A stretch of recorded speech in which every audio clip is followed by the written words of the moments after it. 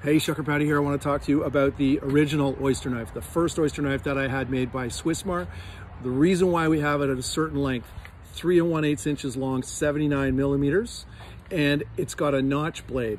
All of my blades come with a little notch, and I'll tell you why. The notch is designed to come around to the bottom side of the oyster, where the adductor is on the inside of it always scoops up on the shell to where the adductor is, and you want to scrape the bottom to loosen the shell. The upward motion of the outer rim tends to get in the way with the steel, so take away the steel and shuck the oyster in one cut rather than 2 or 3. It's a very competitive style of oyster blade. I'm world champion oyster shucker. It kind of got me in a moment saying the steel's in the wrong place, so I had to get rid of it when I designed it from the first time. So when I work with this oyster knife, the beautiful thing about it is ergodynamically thought of as well. The pistol grip shape has got 2 axis points, A and B.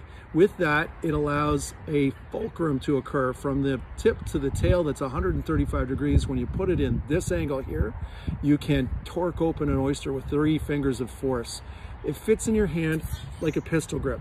You hold on to it and you don't let it go. It just feels very comfortable right there. And you do not pry the oyster, you torque it. You turn it like a key in a lock, just like this. So when we go, and I'm gonna demonstrate you in a separate video how to open the oyster, we're gonna use the original, the OG.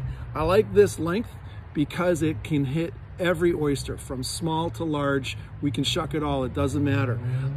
The largest ones with the longer distance from the hinge to the adductor muscle, hinge here, adductor muscle there. The bigger, longer ones can be 2 or 3 inches long. 3 1/8 inches.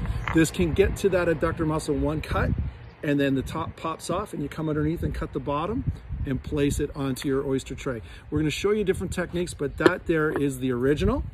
I love it. I think I can work on it on every type of oyster around the world.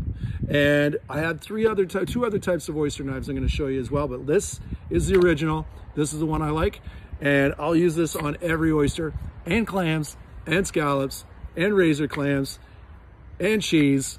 We'll knock it out of the park with the OG. Thanks. We'll talk to you in a second.